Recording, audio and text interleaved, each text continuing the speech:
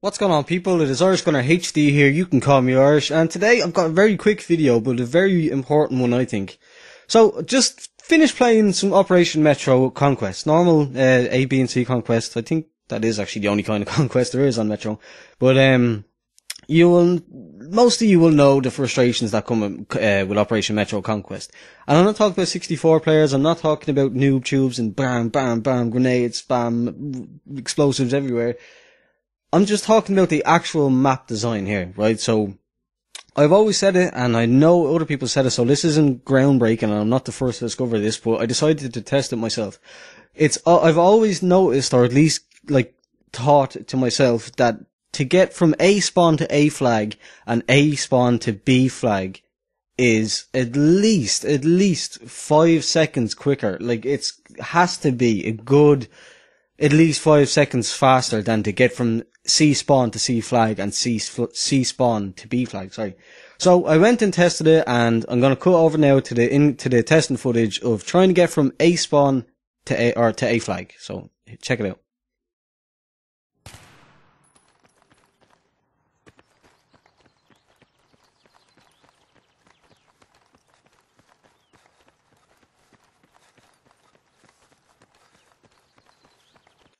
Okay, so there you go. That's A spawn to A flag, or the A burn, at least. That's what I'm going by. As soon as you see the burn pop up in the middle of your screen, that's where I'm counting to stop it.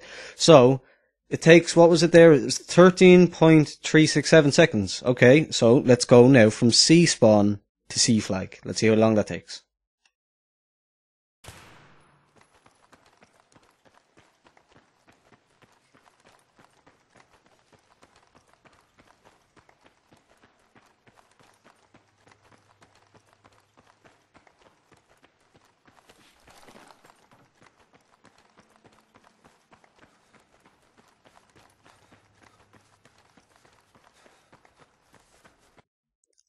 And that is shocking. That is 24.267 seconds.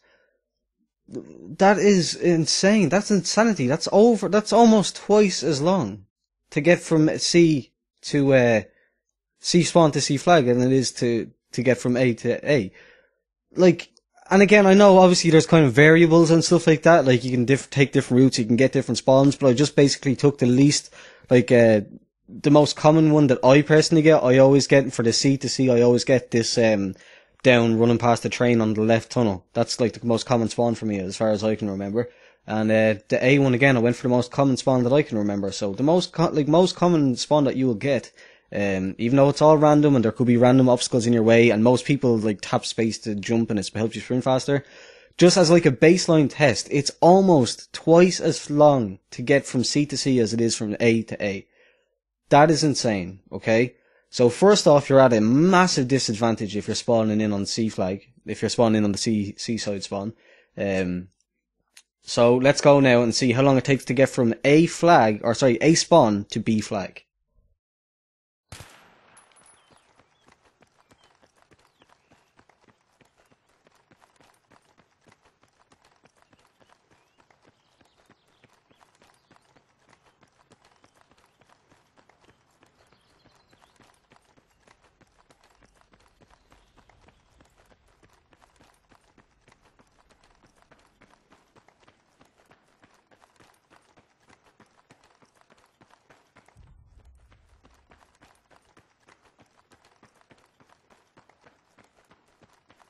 Alright, so apologies about the video.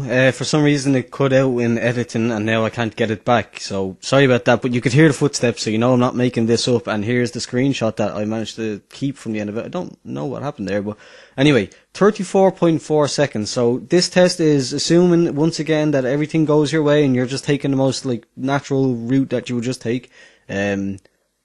Assuming that you wanted to skip your gimme, skip your A flag or your C flag, and you wanted to go straight from your spawn to B to capture it before the other team does, because that's usually what people try to do if they're playing with a smart brain. 34.5 seconds, okay? So let's go on now and check out how fast or slow you get from C spawn to B burn.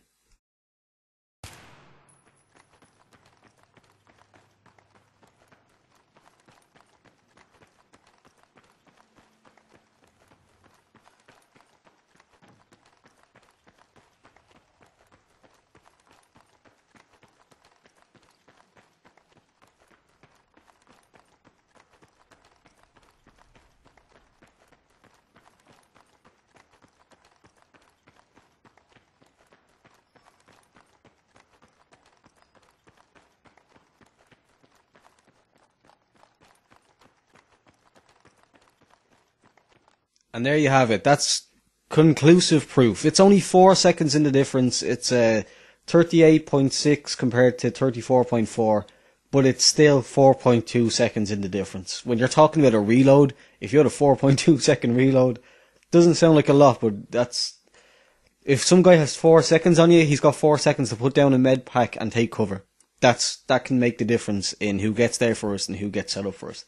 Particularly if there's 2 guys and there's 2 guys from the enemy team and you're the only one that decided to skip your C flag and go straight for B. If 2 guys coming in from A decided to skip theirs and all the rest of their teammates, that's 2 of them that have had 4 seconds to put down med packs and look over, and like set up and look in your direction. That's a huge disadvantage. That is unacceptable, in my opinion, in map design, to give one team such a big advantage.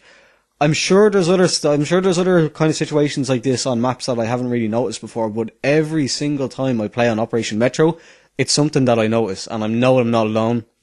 And again, I'm not trying to make like breaking news, Metro's imbalanced. I know it's well known, but I needed to research it for myself. There's probably videos like this online already on YouTube.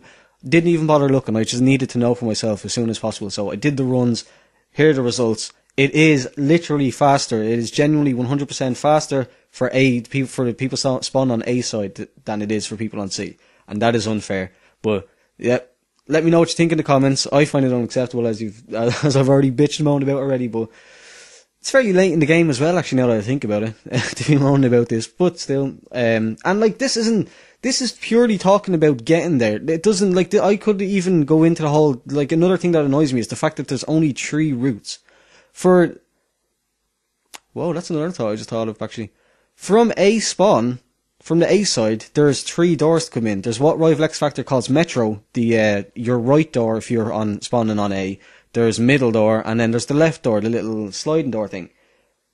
And then if you're coming up from C, you've literally got the stairs of death, the second stairs of death. Yeah, so there is 3, but they're completely different. There's the stairs of death, and the stairs of death. Like, they've all got like an advantage. Like the people that are already on B on the inside, they've got the height advantage. They're looking down on you. They can just shit down on you for days. Like, yeah, if you're an amazing player, like your X Factors and level caps and the people of that caliber of skill, yeah, it's not a big deal. Excuse me. But for regular pub people like me, that yeah, we may like finish top of the leaderboard most of the time, but we don't have the skills to single-handedly like get that back to a certain, like, well, some of us might, but a lot of us don't have that skill to be able to push out of such a big disadvantage from the start. But anyway, yeah, that's it. Just thought I'd make this video. I hope you enjoyed it. If you did, please do leave a thumbs up. Subscribe if you're new here. Thanks for watching, and goodbye.